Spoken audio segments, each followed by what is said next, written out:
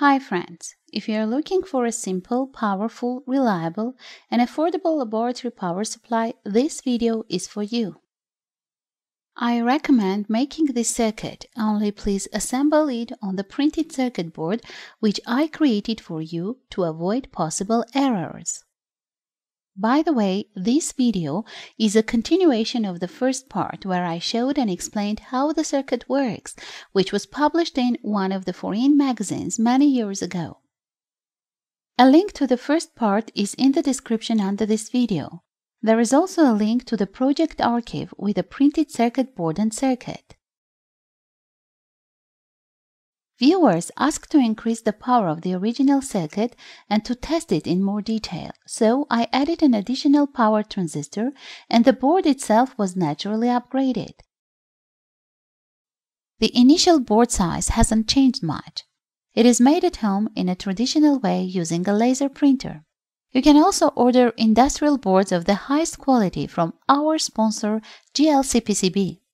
This manufacturer, with many years of experience on the market, will produce printed circuit boards of any complexity and size for you in the shortest possible time. Just download the board file, select the desired option, and that's all. Free shipping on the first order is available. A link to GLC-PCB website can be found in the description under the video. It turned out an excellent power supply with a good load capacity, and stabilization remained at a high level. The main disadvantage of linear circuits is their low efficiency, and when designing there are problems with cooling for power transistors. Therefore, it is very desirable to use a transformer with several windings and a system for switching them. The simplest version is shown in the photo. About such systems we will talk another time. It is worth pointing out that now many prefer pulsed laboratory power supplies, in which the efficiency reaches 90% or more. But the line power sources are more valuable. Professional linear power supplies are always supplemented by a unit for winding switching. The power supply can provide a stable voltage from 0 to 35 volts at the output, and the output current can reach up to 5 to 6 amperes.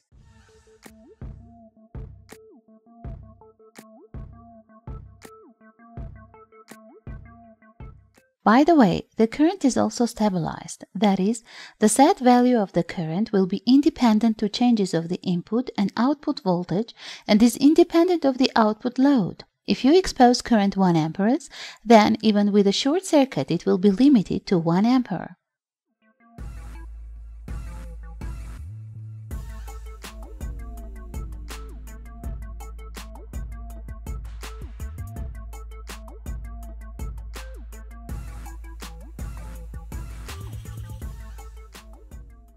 Here is the modernized circuit.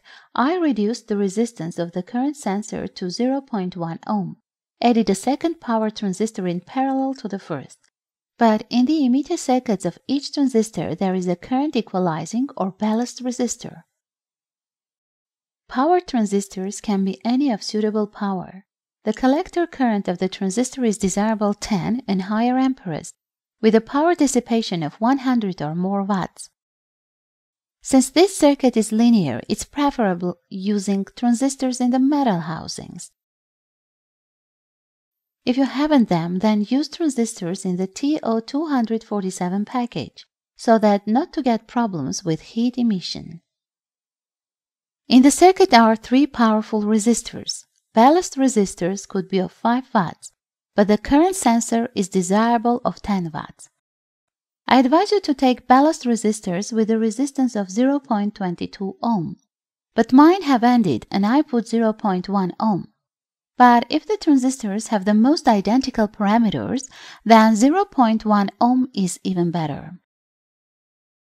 At first, as power transistors, I used 2SD209.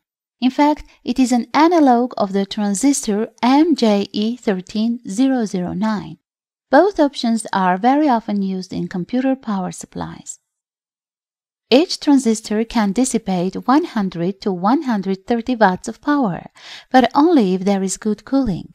and if you are sure of the authenticity of the transistors. But their main problem is that the current gain is too low, only about 20. I don't recommend similar transistors for several reasons. First, the adjustment will be non-linear due to the small gain.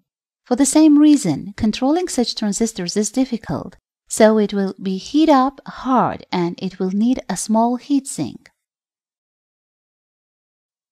I strongly advise the transistors in the metal case 2N3055.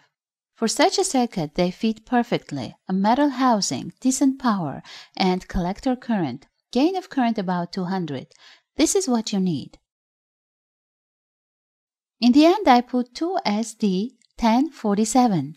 They have decent amplification. They are used both in power supplies and in the final cascades of low-frequency power amplifiers.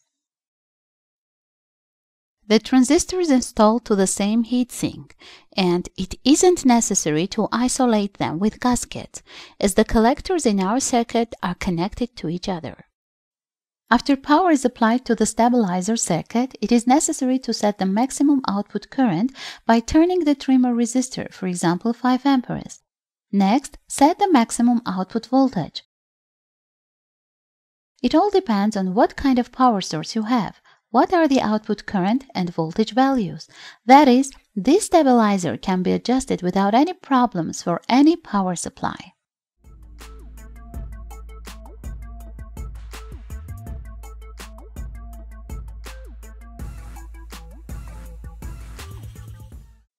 Now we feed the input and check the minimum output voltage.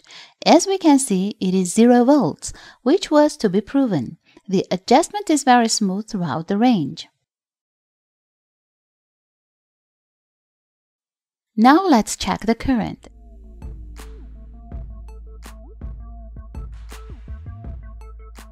As you can see, the minimum output current can be dropped down to 0, and the maximum is 5 amperes without problems.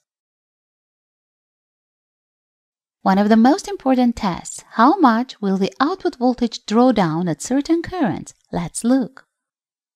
But before that, it is very important to understand that there will be voltage drops on the wires, the measuring shunt of the ammeter, on the stabilizer itself, and also on the current equalizing resistors. That is, there will be drawdown in these areas. This is the case for any power supply. Current is 1 amperes. Drawdown is about 0.1 volts.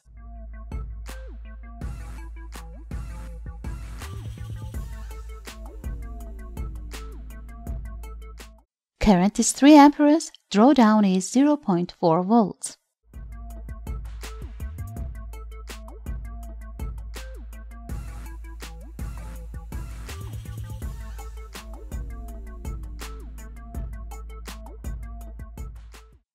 And finally, a maximum current of 5 amperes, a drop of 0.65 volts. I repeat, without measuring equipment, these values would be much smaller. Let's check the stability of the output voltage for sudden changes in the input voltage, for example, drops in the mains. As you can see, the stabilizer is holding good. If changing the input voltage by 10 volts, the output changes only by 50 to 70 millivolts. Well, now pulsations. At a current of 1 amperes, pulsations are no more than 20 millivolts. With a current of 3 amperes is about 25 to 30 millivolts. And at a maximum current of 5 amperes, although you see a mains noise, a ripple at the output is of about 50 to 60 millivolts. Agree, this is not bad for a power supply of this level. In the end, I remind you that in the description under this video, you will find a link to the archive with the printed circuit board. Also, in the description are links to a very good designs of similar boards of stabilizers and many more interesting ones. Well, my friends, I hope the video was useful.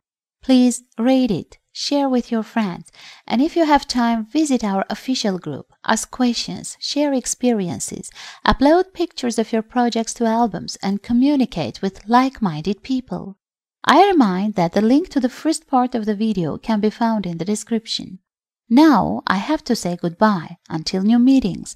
With you was Kaisian TV.